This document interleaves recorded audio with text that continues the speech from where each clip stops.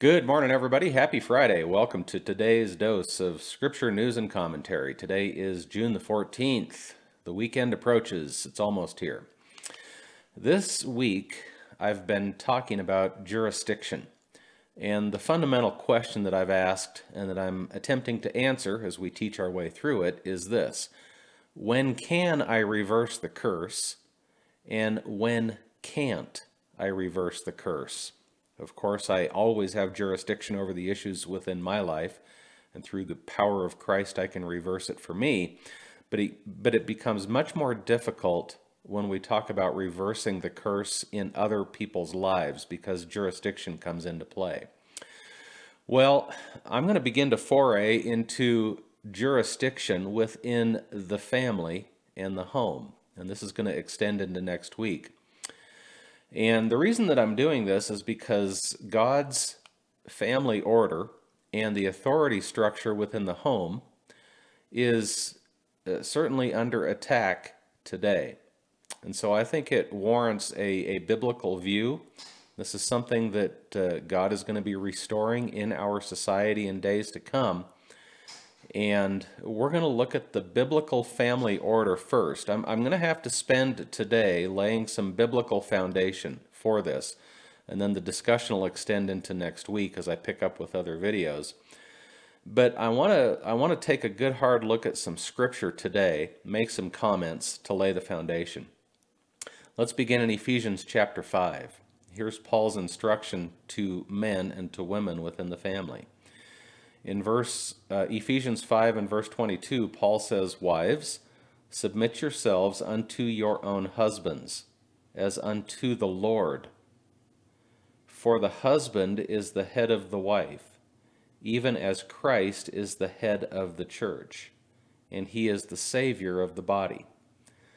Therefore, as the church is subject unto Christ, so let the wives be to their own husbands in everything."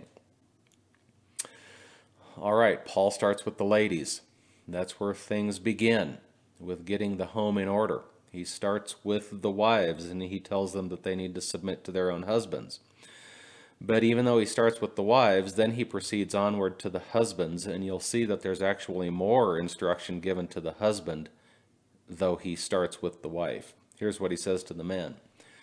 In verse 25, he says, "Husbands, love your wives, even as Christ also loved the church and gave himself for it, that he might sanctify and cleanse it with the washing of water by the word, that he might present it to himself a glorious church, not having spot or wrinkle or any such thing, but that it should be holy and without blemish. So ought men to love their wives as their own bodies. He that loveth his wife loveth himself.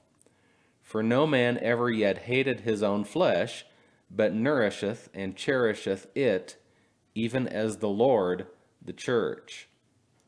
For we are members of his body, of his flesh, and of his bones. For this cause shall a man leave his father and mother, and shall be joined unto his wife, and they two shall be one flesh." Now he concludes the chapter with these words in verses 32 and 33. He says, "This is a great mystery, but I speak concerning Christ and the church. Nevertheless, let every one of you in particular so love his wife even as himself, and the wife see that she reverence her husband." Paul says this issue of family order, family authority, the family unit according to God is a great mystery. And what he's pointing to is that how that the family structure and the family unit is an image of the relationship between Christ and his church. So if we want to understand the relationship of Christ and the church, we have to understand the relationship of husbands to wives, wives to husbands, where the children come into play in that whole scenario. And we need to get those things right. Because if we can get those things right, it's going to help us gain spiritual insight into our relationship then to Christ, because the church is the bride of Christ, so to speak. And so whenever you talk about jurisdiction over the curse, you have to factor in this thing that I call alignment. And I'll do a series on alignment at some point. But you've got to talk about alignment within the order of things. This passage, even though it addresses wives and what their attitude is to be, and it addresses husbands and what their attitude is to be, this passage does not establish a tyrant and a slave in the household. It establishes right alignment under authority.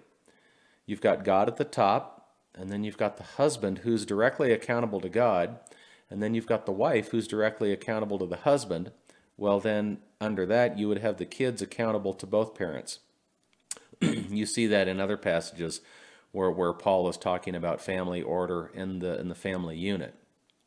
This is God's established order of accountability within the home. It's how the home is to be rightly aligned under headship, to be rightly aligned under God.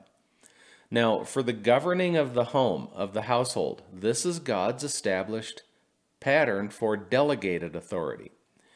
You see, God extends his rule into the earth through delegated authority, not through direct authority. This pattern for the home extends all the way back even to the Garden of Eden. And so this is God's pre-curse design. And it persists into our day because it's reinforced here in the New Testament. We live in the New Testament era. And there are some things that passed away that were under the Old Covenant, but this was not part of the Old Covenant. This was pre-Old Covenant. This was pre-curse when Adam and Eve were even in the Garden of Eden. And God did not establish this order to punish anybody. He did it to establish his blessing. And as we flow with that, it breaks the curse in our homes. It will break the curse within society. It will break the curse over the earth, just getting the family unit right. And our response to delegated authority, God's delegated authority. Now, I want you to notice something. I want to go all the way back to the book of Genesis because this is, as I said, this is all pre-curse stuff. This is the precursor, no pun intended. But when you look at the creation back in the garden, it says, of course, that God created Adam, and Adam was alone for a while before God created Eve. Well, before Eve came on the scene, I want you to notice something in verses 15 through 17. Eve is not around for this. It says that the Lord God took the man, that would be Adam, and he put him into the Garden of Eden to dress it and to keep it. And the Lord commanded the man, that's Adam, saying, of every tree of the garden thou mayest freely eat, but of the tree of the knowledge of good and evil thou shalt not eat of it. For in the day that thou eatest thereof thou shalt surely die. I want you to notice that Eve was not on the scene when God commanded Adam not to partake of the tree of the knowledge of good and evil. Now, you see that down in verses 18 through 20 that Adam is still alone. It says that the Lord God said, it is not good that the man should be alone. I will make an help meet for him, or a help suitable for him. And so it says that out of the ground the Lord God formed every beast of the field and every fowl of the air and brought them to Adam to see what he would call them. And whatsoever Adam called every living creature, that was the name thereof. And then Adam gave all the names to the cattle, to the fowls of the air, and to every beast of the field. But for Adam there was not found a help meet for him. So we see that Adam is going about his business. And he's alone at this point. So when God gave Adam the command to not eat of the tree, up in verses 15 through 17, Adam is alone. He's going about his business. Eve is not on the scene. So when Eve comes along later on in the equation, when she is created from Adam's rib, and the two become man and wife, it was Adam who told Eve not to eat of the tree. the reason for that is because Adam was God's delegated authority. God told Adam directly, and then Adam had to tell Eve because he was God's delegated authority to her. Okay? So again, bear in mind that God did not communicate those instructions directly to Eve. Now, I know that everybody knows this. Every man knows this, and every woman knows this. If God directs the husband to do something and doesn't tell the wife directly, that can create tension within a home. Whenever God says something to one person and not to the other, you're then dealing not with direct authority, you're dealing with delegated authority, and that's where difficulties can come into play. Adam was God's delegated authority. God didn't communicate the instructions to not eat of the tree directly to Eve. Now, this is why when you get over into the next chapter, in Genesis chapter 3 and verse 1, this is why the devil said to Eve, "Hath God said?"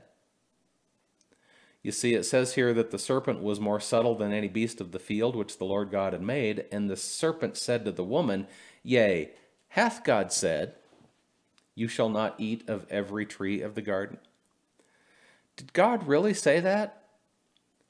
Well, why did the devil say that to Eve? Because she wasn't around to hear it from God's lips. She heard it through Adam's lips. So Satan is creating doubt in Eve's mind of God's delegated authority for the home. He couldn't have gotten away with this with Adam, because Adam could have said, "Yep, he said that. I heard it directly from God himself." Eve couldn't say that. She heard it from Adam. So Satan is playing on that to create doubt in Eve's mind of God's delegated authority over the home. Now, when you think about this pattern is what made Adam's sin so egregious. You see, Eve always gets a bad rap. Everybody talks about Eve eating of the apple. But understand that Eve rebelled against Adam. Her rebellion was against Adam. When Adam ate of the fruit, his rebellion was against God. He knew better, because he'd heard God say, "Don't eat of the tree directly." So everybody gives Eve a bad rap. Really, it was Adam that caused the fall of man, because he entered into rebellion, direct rebellion against God. And so Eve was deceived, but understand this, Adam was not. He knew what he was doing.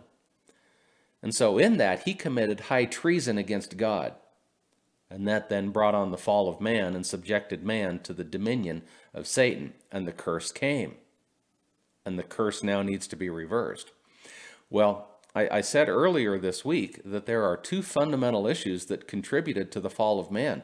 One is the right response to authority, and the other is the right exercise of authority. Man has been struggling with both of those things for all of time. You have struggled with it. I have struggled with it. Every one of us have struggled with either the right response to authority or the right exercise of authority. If you get those things wrong, you enable the curse. If you get them right, you can reverse the curse. And see, part of reversing the curse is getting those things right. We really need to understand that that's one of the huge things that God is trying to work out in the human heart today. And these things are going to be set in order, and they're going to be correct when the kingdom age is ushered in. There's going to be the right response to God's authority, not just God's direct authority, but also to God's delegated authority. And then there's also going to be the right exercise of authority. Again, God does not desire to establish tyrants and slaves. So we've got to learn the right response to authority today, and then we've got to learn the right exercise of authority. And one of the best ways, one of the best avenues in which we learn that is in the home, the family unit. Now, I'm going to expand on this next week, but again, today has been scriptural foundation for this discussion, so I just need to read one more passage for you. I know I'm running short on time, but I want to read one more passage, and it's found in the book of Numbers, chapter 30.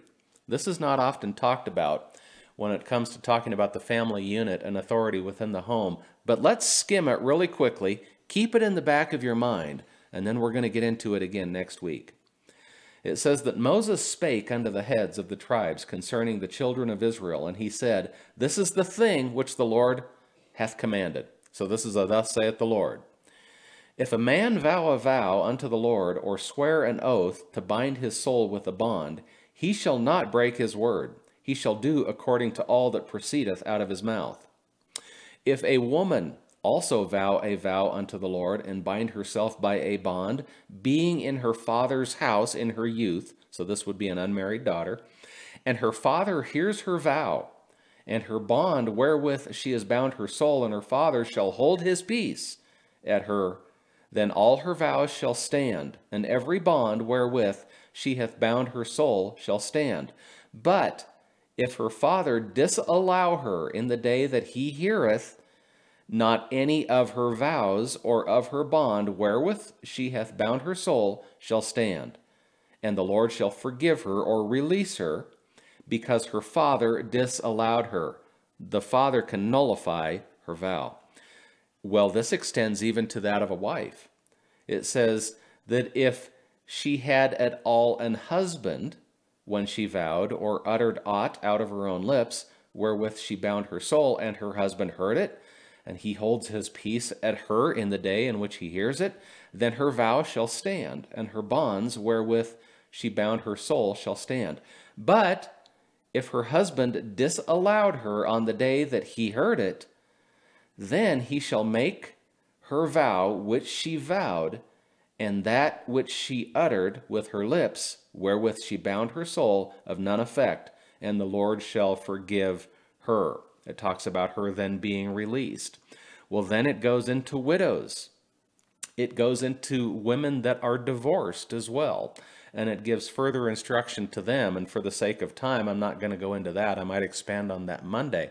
But this is an interesting passage for sure, because it's reestablishing the right response to authority, the right exercise of authority, and it's showing that there is a hierarchy of authority within the family unit, and as we get those things right, then God's blessings can flow, and it will reverse the curse in your life and in your family today. Now, this is an interesting passage. As I said, I'm not going to continue reading all of it today, but I would just encourage you to read it over the course of the weekend here.